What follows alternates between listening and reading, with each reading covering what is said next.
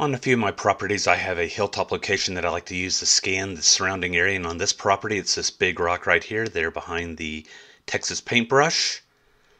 In Carpe Sus, it gives me a view of this lower field, amongst others, but in this field, there are hogs. Now, right now, it is twilight, so I'm going to actually creep down way to the right and then come down from the right, and I'm going to be hindered by this hedgerow right here, and it's when I'm behind this hedgerow that the hogs are going to spook, and that's going to end up where I'm going to be shooting from. I would like to be here down beyond the tree so that I'd have a clear field of fire, but that just didn't happen. For this hunt, I'm going to be shooting my Lone Star Armory TX15 Multi-Purpose Carbine Enhanced in 6.5 Grendel, and I'm going to be shooting some Maker T-Rex 95 Brain bullets loaded by Druid Hill Armory and a Starline Brass.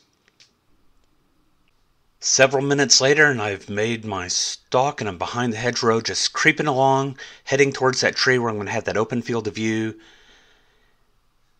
And then this happens, and I realize I need to shoot, and this is where things will start.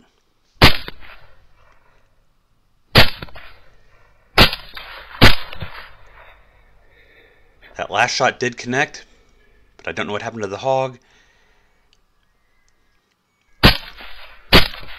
And I'm too close to the fence on those, and so that's going to be the end of my shooting for this group. Nope. Alright, let's go see what I found. Brass Catcher by Tactical Brass Recovery. I recovered 2 of the 3 hogs shot. One was a 95-pound sow. That was the second hog shot. The first hog shot was a 130-pound sow. Neither one of them were pregnant. After that hunt, I've been shopping for some new gear. I'm after a new scanner, and my hunting buddy Ben, he has a friend that owns Tech Savvy Optics in Denton, Texas, a gentleman by the name of Tim. I went and talked to Tim.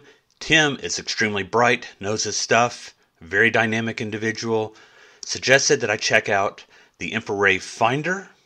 I will be doing a little bit of a review of this at some point in the near future. In the meantime, I've got it hooked up through Wi-Fi to a tablet in the truck, and I've got it pointed one direction while I'm scanning another direction out of the truck, and so I'm seeing both directions at the same time, and I'm thinking this is cool.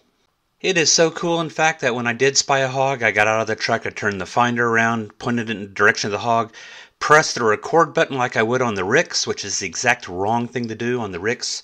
It is a quick press to record, and on the finder it is a long press to record. And I did a quick press, so I snapped this photograph, and so this is the only photograph. I was hoping to record myself stalking down and shooting the pig, but that didn't happen. So I've got this one image for now, and just like that, here I am 160 yards away from the hog with my Rix Sleep L6 thermal weapon sight. It is pretty twilighty at this point, and so the hog could see me if it looked up, so I'm going to shoot from here at 160 yards. Here we go. And that's the kill I wanted to make. The hog was just a few yards from the woods and could have ducked into the woods very quickly. I get back to the truck and realize I hadn't recorded, so I did this. That's a pig down at 290 yards from here, 160 yard shot on a 165-pound boar. I must admit, through the scope, I thought that boar looked bigger than 165 pounds. These are the 3 bullets taken from the 3 hogs recovered, 1 bullet each. The first bullet on the left is recovered from the 130-pound sow. It was my opening shot at about 85 yards. The bullet penetrated about 10 inches, had one petal that broke off, as indicated by the line. That is the crack. I just placed them back nicely together. This bullet traveled all the way through, stopping underneath the opposite side shoulder blade after approximately 10 inches of penetration. The second bullet recovered was on the 90-pound sow. It actually went through her pelvis and traveled partway through her abdomen, total of about 9.5 inches before stopping. It's recovered completely intact and fully expanded. And the last bullet recovered is from the 165-pound boar, shot at 160 yards, also fully expanded. One of the petals looking to be about to the point of breaking off, but didn't quite. So 10 inches of penetration doesn't actually sound that good, but when you think about it, this is a very light bullet, only 95 grains. It's traveling fairly fast.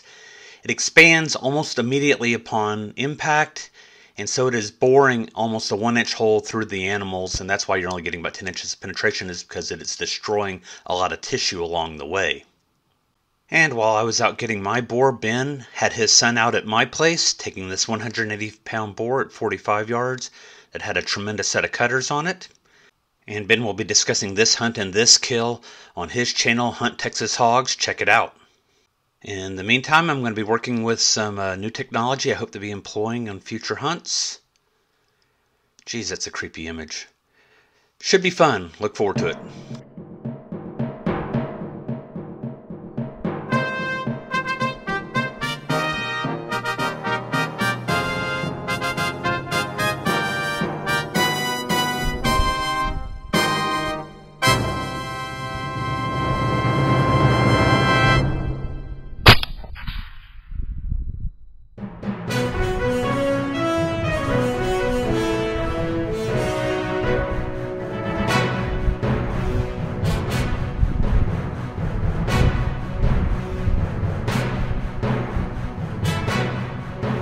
Carpe sus, my friends.